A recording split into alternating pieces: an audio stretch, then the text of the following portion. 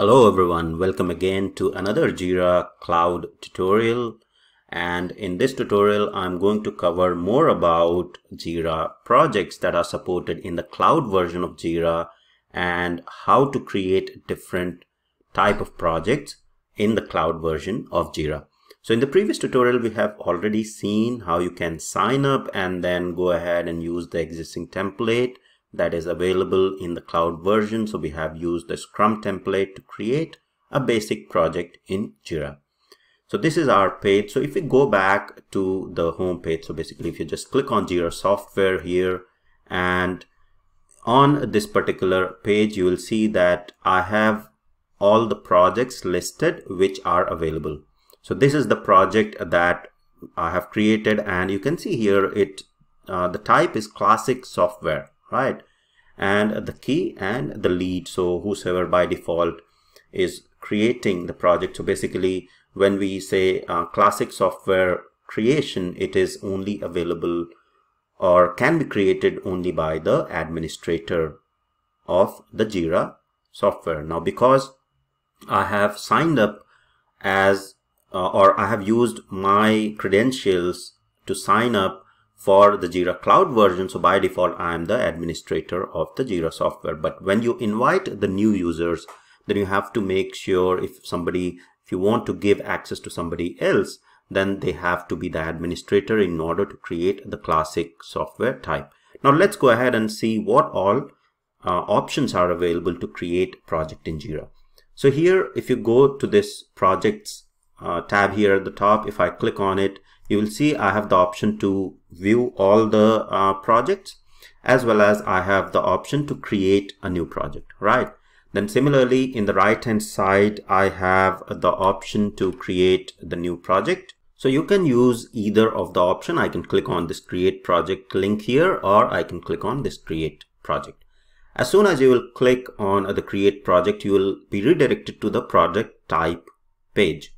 And in the cloud version of Jira, what they have done is there are two project types. So the new project type that they have added is the next gen project. So this is the important thing that you have to remember, that there are classic projects and the next gen project in the cloud version of Jira.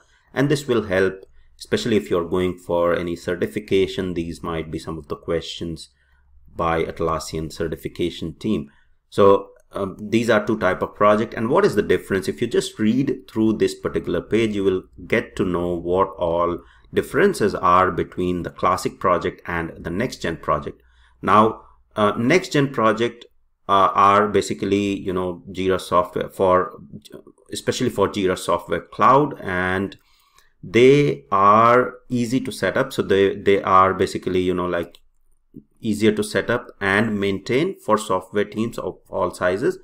These are best for nimble independent teams, and it has limited feature and anyone can set up and maintain, right? So this is next gen project. It is not necessary that you need to be an administrator of Jira to create those next gen project.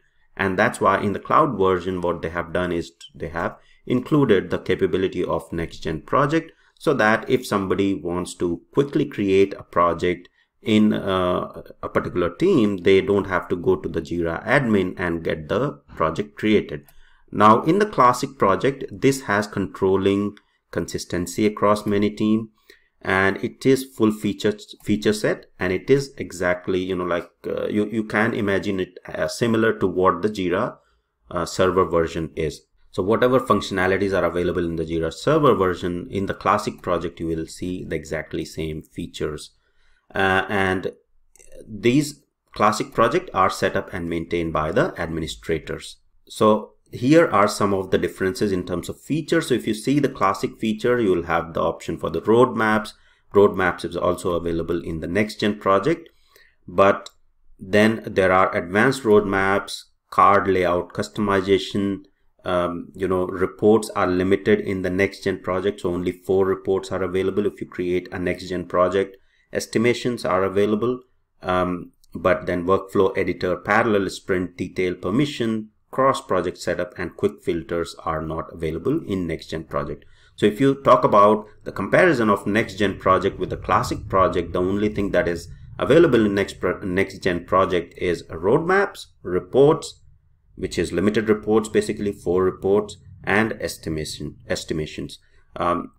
If we go to the classic project, you will see 20+ reports are present, and these reports are similar to what we have seen in the server version of Jira, and we'll also see in this particular cloud version of Jira. So if you want to create a next-gen project, so for example, you can simply select the next-gen project. Since we have already created the classic project when we signed up for Jira, let's go ahead and create a next-gen project. If you want to get more about the next-gen, growing feature set, so this is still growing, so you can simply go to this particular link, and then you can read all the details about the next-gen project, what all things are available. So a lot of information on the Atlassian website for the next gen projects as well. So I'll simply select next gen project, enter the project name. So I'll say RCV, let's say next gen, right? And you can see that the key has been automatically chosen. You can change it if you want. I'll keep it as is. And then you have the option to choose the template. Let's see, if you click on tell me more, it will give you the details of that particular template that is available. So Agile development team can use next-gen Kanban template to plan and deliver work in the continuous flow, or track work using simple board, or use the board to limit work in progress, right? So we'll discuss Kanban features in more detail in upcoming tutorial. If you want to change this template for next gen project, click on change template, and in the next gen project you will see that there are 2 templates available, Kanban and Scrum. And here you have the Jira software, because we are signed up in the Jira software, so just that particular product is available. So I can change it to Scrum or just leave it to Kanban. Okay, so let me select Kanban and then simply create. And once I'll click on create, it will create a next gen project that I have chosen, and I'll be redirected to the same page where I have this Jira quick start information to basically project is created. Then I can go ahead and create an issue or invite the teammates, explore the integration options, and find other help that is available. Let me close this quick start. And now on this particular project, you can see, if I select that drop down, you will see that RCV next gen software project has been created, and this was the previous project that got created, right? So on this particular in this particular project, you can see that the board has already been created, and I have to do in progress done columns already available. I can add more columns on this particular board if I want. Say I'll say in review, right? And then I can simply drag and drop.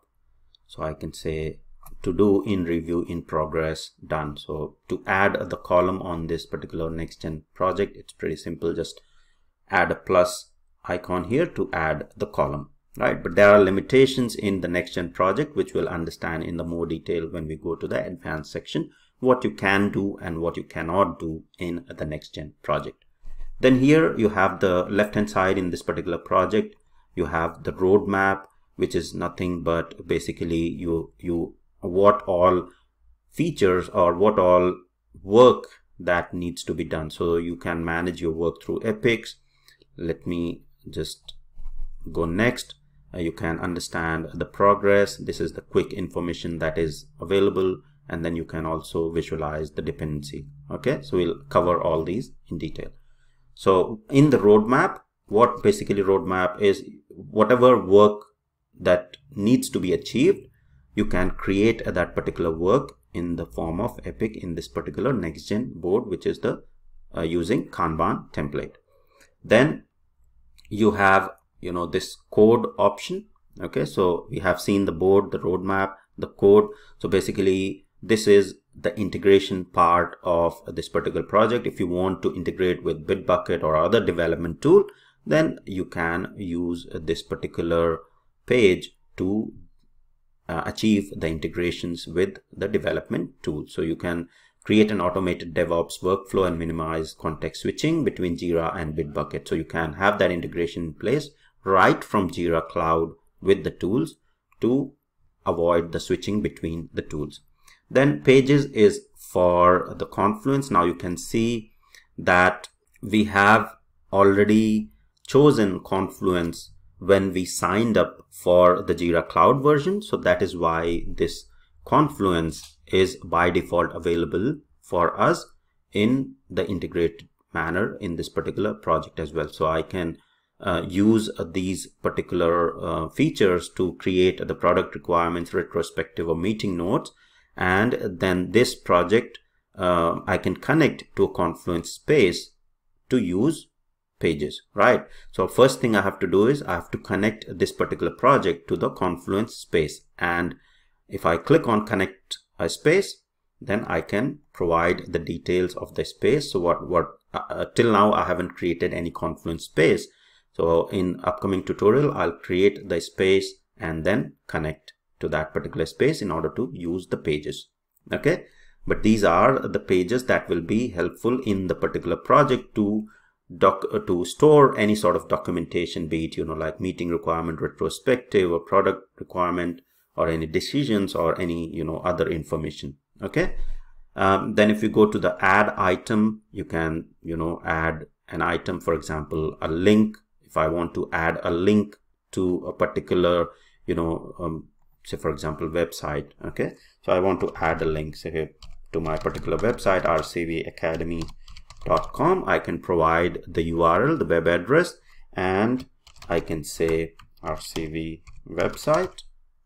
I have to basically include HTTPS, right? And then click on add, right? So I have added this shortcut here, and you can see RCV website shortcut has been added. If I want to add some other, say for example repository, I can add the repository link and the name. So the dev repositories or the Bitbucket repository that might be used in the particular project. So I can use that, provide the name, click on connect, and that link will be available as shortcut in this particular project, which will be really handy and helpful for the developers or the members of the team that are working in this particular project. Then the project settings is basically the project or the project settings or the administration functionalities for this particular project, which we'll cover in a lot more detail when we go to the administrative section of the this particular tutorial. So this is a brief introduction of the Jira and a different type of projects that are available in the Jira Cloud version. We have seen the classic projects and the next gen project. We have already created the classic project. I'll cover a bit more about the classic project in the next tutorial, but in this tutorial we have covered a lot more detail about the next gen project and walk through some of the links and capabilities that are provided by the next gen project. So that's all for this tutorial. In the next tutorial, let me cover a bit more detail about the classic project, and then we'll go ahead by creating the issues in Jira. Thank you.